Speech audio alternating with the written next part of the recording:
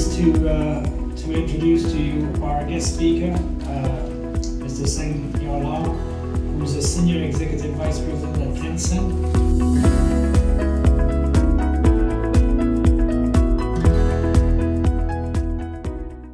This is very scary because if my high school teacher in statistics were to know that I'm here standing to talk to you about statistics, she'll probably flip.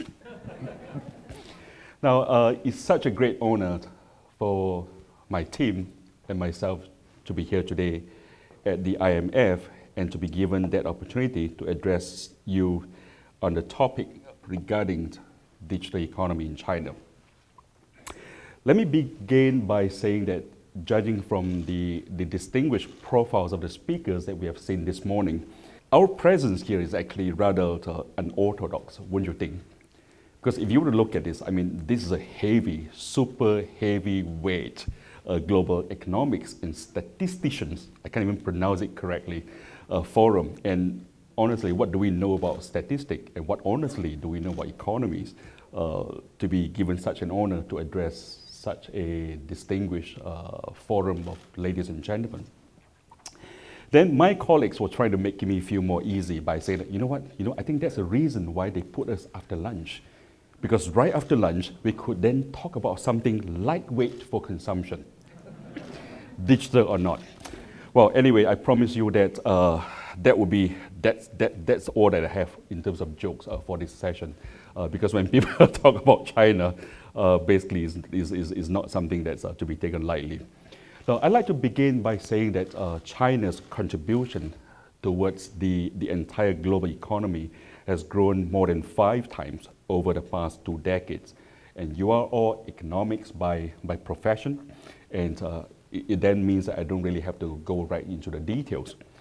However, I do want to actually put forward an idea for your kind consideration that this stunning growth has to do with the remarkable and historic digital transformation that modern China has achieved over the past 2 decades. And I'm eager to share with you on how that various layers of economic value system were transformed virtually, literally overnight between the interplays of the invisible hands of the government, obviously with the visible hands of the marketplaces. Sometimes you don't know which is which. The government is visible or the marketplaces is invisible. Now, I think more importantly, my team and I, we are here to actually try to learn something from you on how digitalizations of a nation's economy could actually have an impact on the future role of GDP. From what we have learned from this morning, obviously there's a lot of discussions about whether such concept should continue. I think it would be serving as a leading economic indicator, and potentially it might be a chance that this concept could be migrating into some other possibilities as well. And we are privileged certainly to be part of this distinguished forum trying to explore towards a more intellectual foundation going forward. Now, China today, to many people, indeed, is actually the best in class case study on how digitalization has made a positive impact on almost all social economic layers within the society. And in fact, some of our friends that works as a professors and all that have actually said that this is actually a dream outcome for many economic policy makers. You can see from this chart that China now is a global leader in e-commerce and digital payments, and also in fact home to some of the largest so-called unicorns that was actually homegrown or homebred from China. Granted, some critics have actually voiced concerns that having achieved such a high growth, numbers alone might not be adequate for China to continuously to sustain that sort of a further digital transformation. Well, numbers certainly does actually speaks the results, as the portions of the GDP contribution flowing from the digital portion is now 30.3%. And that seems to be the highest growth rate in the world. Now, I know that you are statisticians. I know that when we talk about numbers, you get very excited.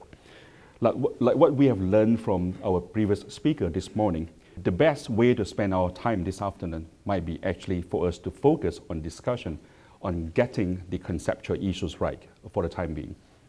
Now, with regards back to the digital economy in China, we believe that the true values of digital economy lies in the potential and inherent socio-economic impact that it will bring upon human race as a whole. And more importantly, this actually underscores the fact that the world that we're living in today is facing the dawning age of a new digital renaissance as a new digital civilization is about to begin. It also means that there are so many other aspects of digital transformation that have yet to be studied and fully understood, and of that social economy. And in fact, some of us this morning were saying that the conversation has actually just begun.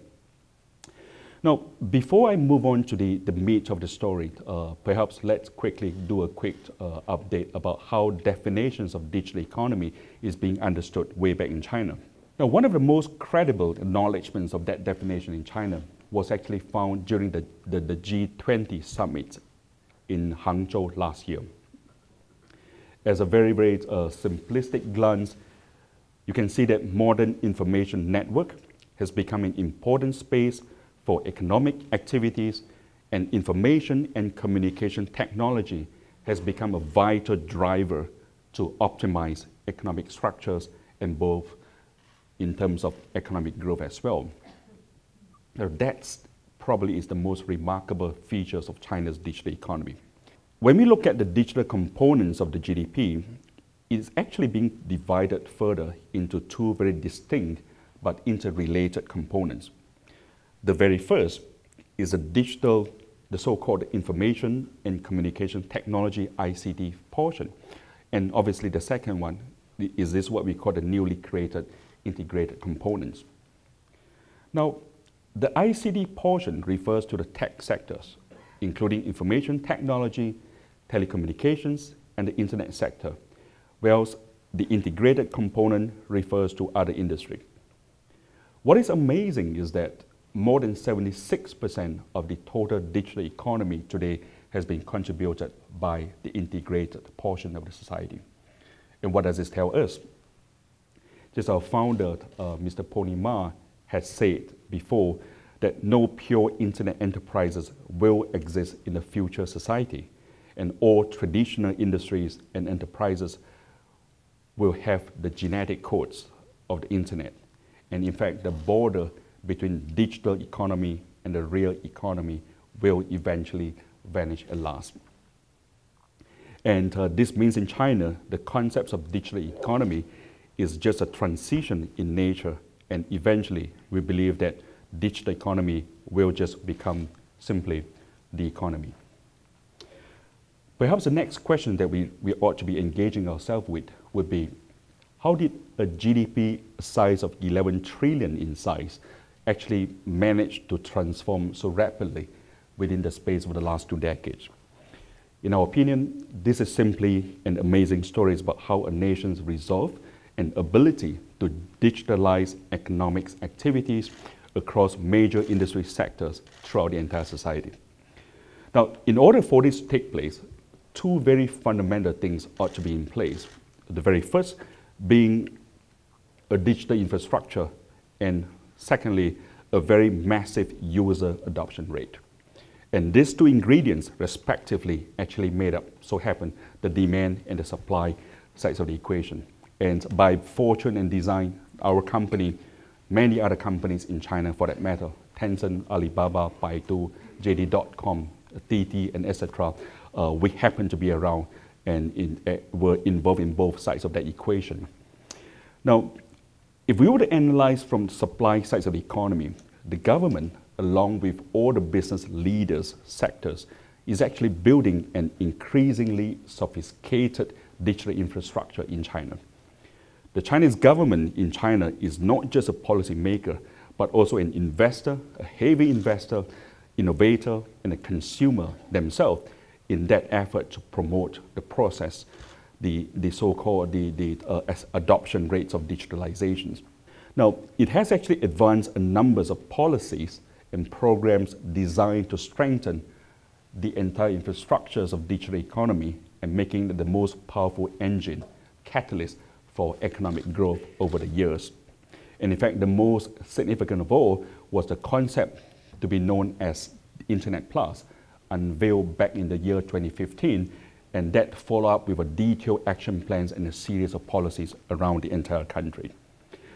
And we believe this is where the tipping points of various social economic impact began. And I wish we probably have more time later on. I'm going to come back again during tomorrow for the ending session, and we can talk more about this.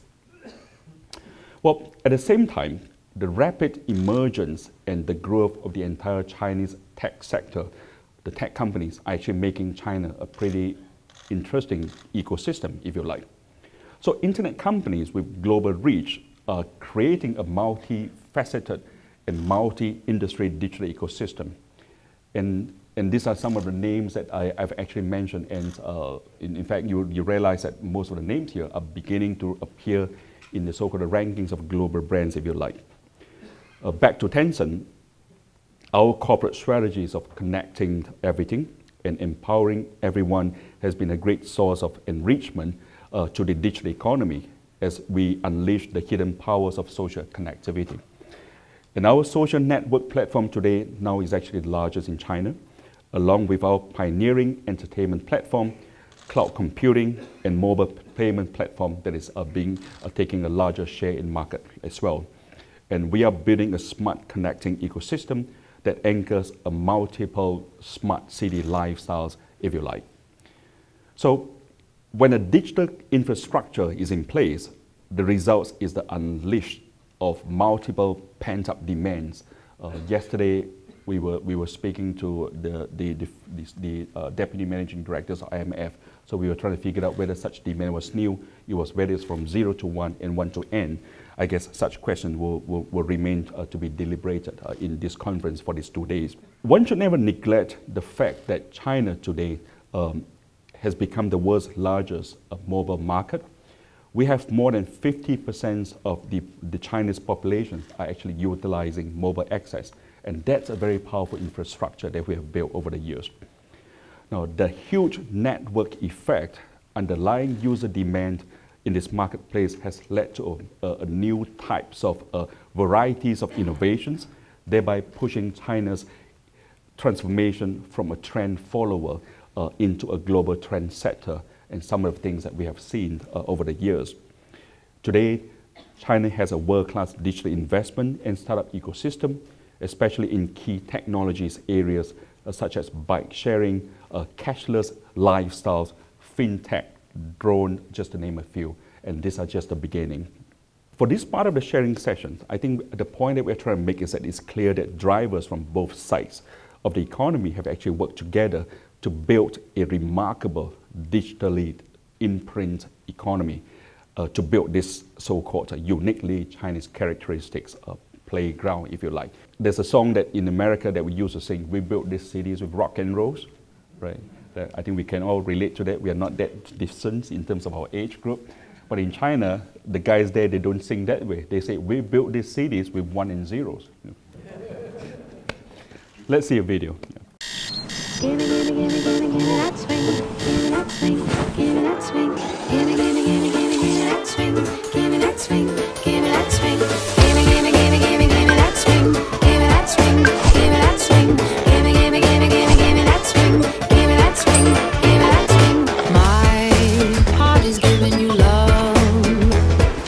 Try not to need you so much.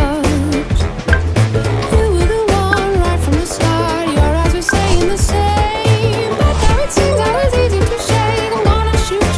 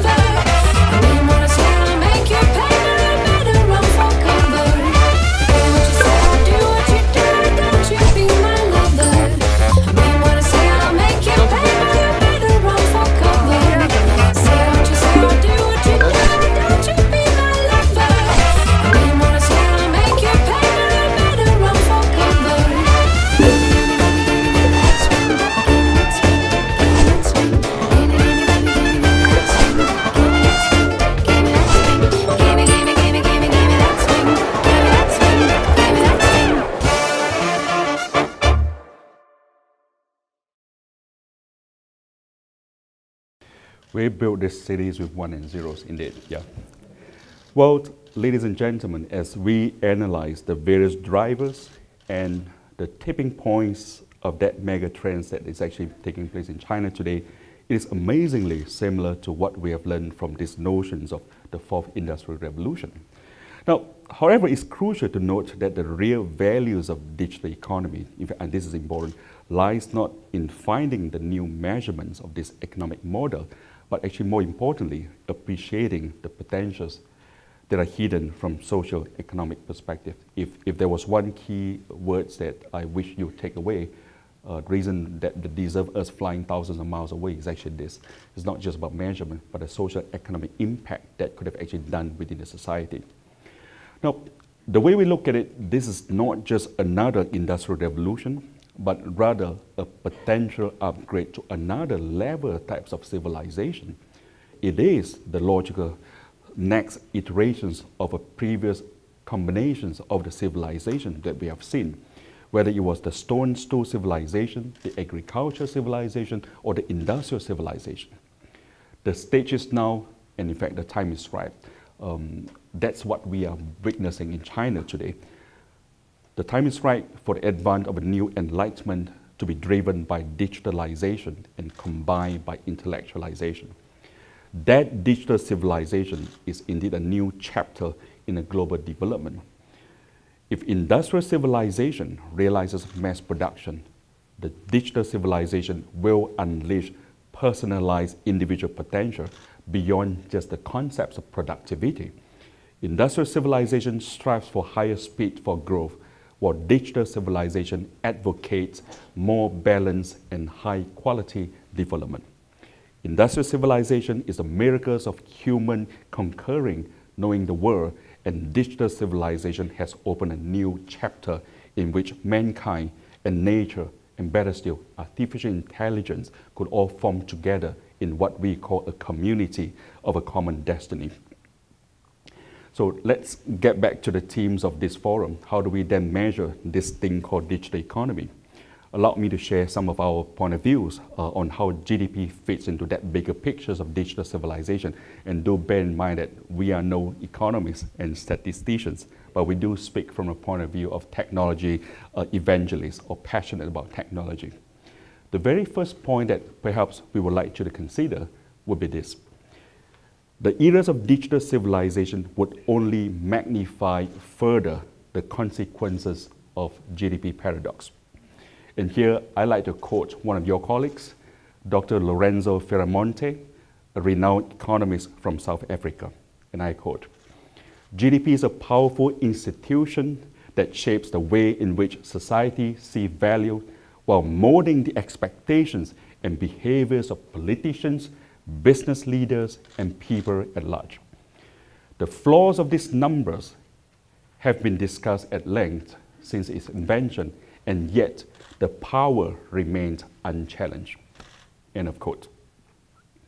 I think the paradox of GDP has been around for perhaps a little bit way too long, and through the histories of social science, there's not a single social paradox that appears to be so big as a subject to GDP. Now, as we enter into this, what we call digital civilization, with the availabilities of abundance of big data, cloud computing, not to mention the potentials of artificial intelligence and what we have learned this morning about blockchain, think about how this entire digitalization will then magnify the consequences of a GDP paradox that we have created for ourselves. All of us here present today in this room, we have a decision to make, and the ability to alter, at least alter that destiny that has been around for that far too long. Secondly, GDP should not be just a benchmark of the past, but it has to be a compass into the future. GDP has acted as an economic lighthouse for industrial civilization since the last century, back in the 1930s. But as it enters the eras of digital civilization, all challenges begin to surface. The growth drivers for economic development are going through profound changes in the transformation from industry to digital intelligence. We certainly need a compass that can reflect the contributions from that new industry, the creations of new economic forms, and the energies of new models of production to further encourage and boost creativity from human race. And finally, GDP is not just a single index of growth, but it has to be an integration of hope. The digital civilization is a new step forward towards self-actualizations for the human being. The visions of a higher order of development based on celebrations of innovation, respect for environmentally friendly initiatives, and an open-mindedness mindset for greater good that brings with it a sense of well-being for all is gaining and increasing public support. Me no economy, me know nothing about this well-being, GDPs and all that. You guys figure it out. But I think the world that we're living in today, numbers is just not about growth. Now that's exactly the directions that, in fact, back in China, the government was actually trying to follow, even way back in the year 2013. In 2013, the government was already emphasizing that China should not be looking forward in choosing our heroes based on just economic performance. Improvements in daily lives, social progresses, environmental protections, and other indicators are all that had to be taken account. Have we done the best we could? Probably not. But are we not losing the focus? Yes, I think we are just journeying on to look at beyond just growth from economy.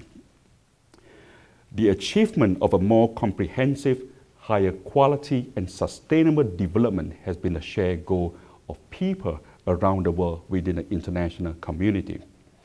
Now, the popularizations of big data, cloud computing, artificial intelligence, and especially blockchain has provided us with the possibility to construct a multi-dimensional data information cluster, and the future guiding principle for such so-called innovations might even be a real-time data provided by machine intelligence.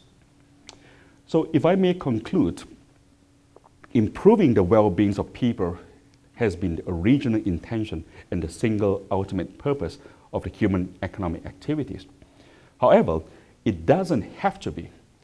It doesn't have to be from the growth of statistics, and it certainly doesn't have to be the success of a very elite minority or from any short-term focused development. It has to flow from a daily focus on daily well-being, benefits that touches us all, the greater good, and the vision for a long-term prosperity. As we are not far from the White House, if I may, allow me to use a quote from Abraham Lincoln in a bit of a non-traditional way. We should build a GDP measurement that is by the people, of the people, and for the people. Well, this aspiration is actually in line with the spirits of the Chinese government when we have this thing we call 为人民服务, 为人民谋幸福, literally means for the prosperity of the people. Let me share with you with a real case study that we have done on how the power of digital innovation, digital economy has helped transform and raise the standard of living and even hope in a village that is actually thousands of miles away from any city in China.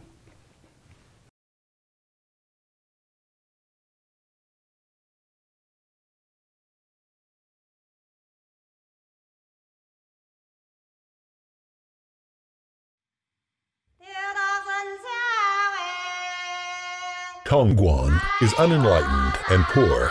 Due to the impact of China's market economy, the younger generation has to migrate to urban areas to earn a living. The dramatic changes in family structure come in the way of local economic development, not to mention inefficient communication, lack of information, cultural loss, and the deepening of the digital divide. 冇有生打工，会俺们都来，帮助人当人，我该我帮你做生活。 我该香港，咱们村呢，大概2000人这样吧。开会呀，那大喇叭喊，还要挨家挨户上门去喊。走亲访友的、上山劳动的都喊不到的，远了。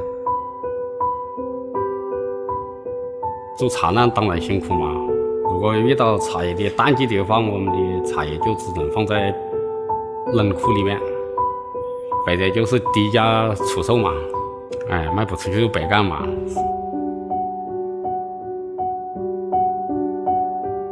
我们侗族的语言是不能用文字表达的。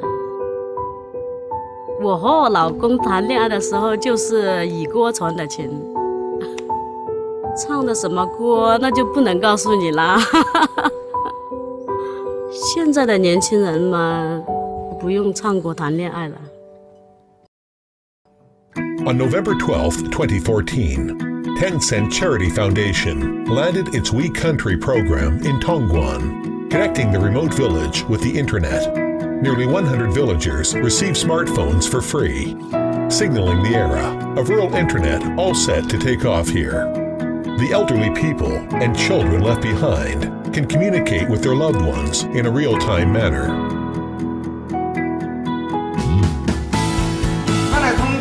我来通知原门轮大门馆后博物馆开神后博物馆开神 Village dynamics can be disseminated in a much more extensive and efficient way.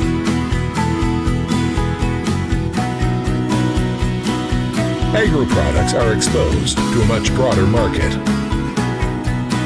The endangered Kagao louse also finds its way of inheritance.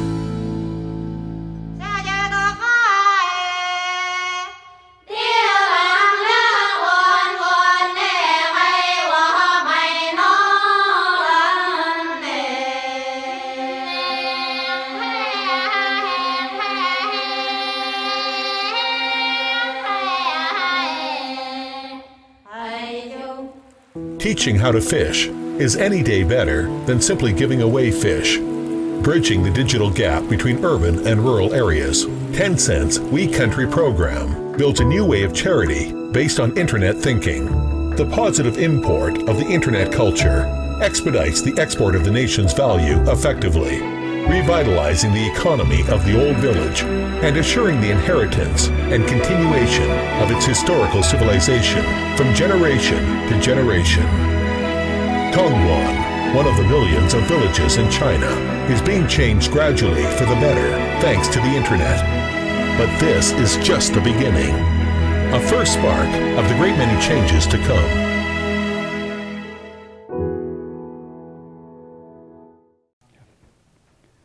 Well, as you can see, digitalization as one of the latest global phenomena has actually passed through a tipping point as a new infrastructure, new digital infrastructure that in a way connects the world, and this itself actually has created a tectonic shift in the way that we live, in the way that we communicate with one another, the way we trade, and ultimately even the way we define ourselves or we choose to exist ourselves.